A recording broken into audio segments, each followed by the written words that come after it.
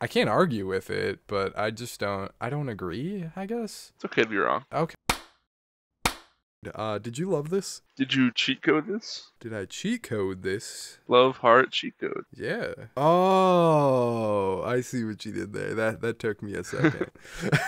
I loved this album. This Yeah. is really, really good. Yeah, I love this album too. This might be one of my favorites of the week. Yeah, I mean it's definitely, God, what can I even say, dude? It's such a good week aside from the two albums. But either way, I absolutely love this, and I think that my life would be consistently better if every time I woke up in the morning I just started playing this. Yeah, dude.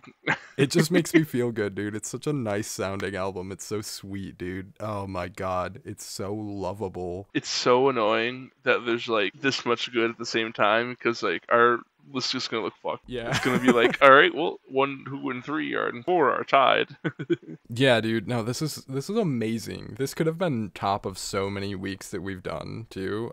It's got such harsh competition this week, and I think that it is a terrible shame that it's gotten kind of overshadowed with how much came out this week. Because yeah. Yeah, it's only got 385 ratings. It should have more. This isn't my album of the year, but it needs to be more people's album of the year because I feel like a lot of those people who would pick it just haven't heard it just because it was down the list a ways, you know? Yeah. Just sounds so sweet. The instrumentals are so whimsical. I love how the vocalist sounds. She's awesome. The lyrics are all like fucking strange and magical and crazy and stuff, dude. It's so cool. And then you got tracks like Cinnamon Temple, which just assault you a little bit. Yeah. It's so good. I'm not gonna lie, Cinnamon Temple is one of my favorite tracks. It's really hard to talk about albums like this because it's just like, Right? The whole time you're listening to it, it's just so pleasurable of an experience, but walking away, it's a little hard to describe. I will throw out a little bit of a weird take. I don't really like that those last two tracks are as abrasive as they are. I feel like the title track would have been a perfect closing, and then those two could have been really great singles. I do look at them separately because they're so loud and noisy in comparison. Everything before that point is relaxing and like sweet, and those ones sound kind of crazy, and they're just really like aggressive that way, you know? Yeah, that's what I love about it though, is that it wakes you up when you're on your way out of the album. It's like, all right, That's fair. get you. Yeah. And I like both of those songs, but Appreciate them in the context of the album. I think that that's equally valid. It does make it a more dynamic experience, I suppose. Yeah. Do you think that the last one is my least favorite though anyways? Like, it's kind of got MIA vibes, which is cool. I don't know. Were you picking up on that at all? Yeah, a little bit. Yeah. Okay, so as much as I appreciate the last two tracks, Cinnamon Temple was my favorite, and White Rabbit was probably my least favorite, but it's still good.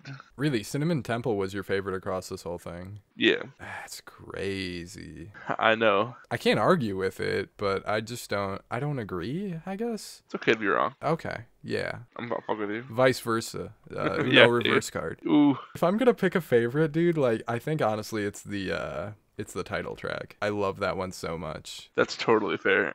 They're Yeah. all so close to each other. Yeah, and Make Friends is so sweet though too. I love the lyrics of that one in Yeah, particular. it is. Oh my God. So nice. BMO is Beautiful is the best track. We can all agree on that. To an extent, I suppose. I love that it's here. Like, everything about this album is so weird, and the fact that you just have BMO from Adventure Time just in here, like the voice actor anyways, of course, but, you know. So wonderfully weird. No, it's canon. It's canon. I don't know. Did Hiatus Kaiyote ever do like Adult Swim things or something? Because I feel like they do kind of feel like part of that world. I don't know, but I do know that Adventure Time was on Cartoon Network. Well, yeah, I know. That's what I was thinking is like, how did these worlds intersect? Like, how did this happen? But at the same time, it kind of makes sense, you know? I can't find anything saying that they appeared on anything Adult Swim. Maybe they did soundtrack stuff for Adventure Time or something. I have no idea how this happened. It would have popped up, I But thought. it's so crazy that it did, and I love that it did. And then Long Cat, as the owner of a very long cat, that is now the anthem. Hell yeah. Long Cat Gang. It's so cute. Such a nice, sweet little song. Honestly, like that ends up being my third favorite, just because I'm like, dude, somebody made this a song. It's short and it's simple, but it's like, oh, I love it. I love it. It's so good. Also, fuck these critics. Oh, dude, yeah. What? Fuck all these 50s and 60s. What the hell? Yeah, that actually makes me a little angry. Again, and we keep kind of shitting on other people's opinions, which is not exactly what I want to do. I don't want to make that a thing. I love it. And I think that attacking people over their opinions is a bullshit thing to do. But no, that's bullshit. But Slant Magazine, hey guys, you're ops now.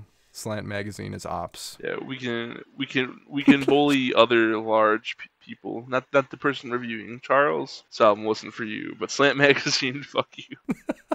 Honestly, this quote here can't help but register as psychedelia for dummies. Brother, have fun with something, please. Some people aren't gonna get it though. Some people aren't gonna see the vision. Would you end up scoring this? What'd you end up scoring this? Why do you need to know that? I gotta do math. Why do you need to know that? I gotta do math. I give it an 87. I gotta do math. 87. You go to what? 87? Yes. I give it an 89. 89. Fuck yeah, dude. We're at an 88. Very good album, deserving of that score entirely as far as I'm concerned, dude. Hell yeah. That is awesome.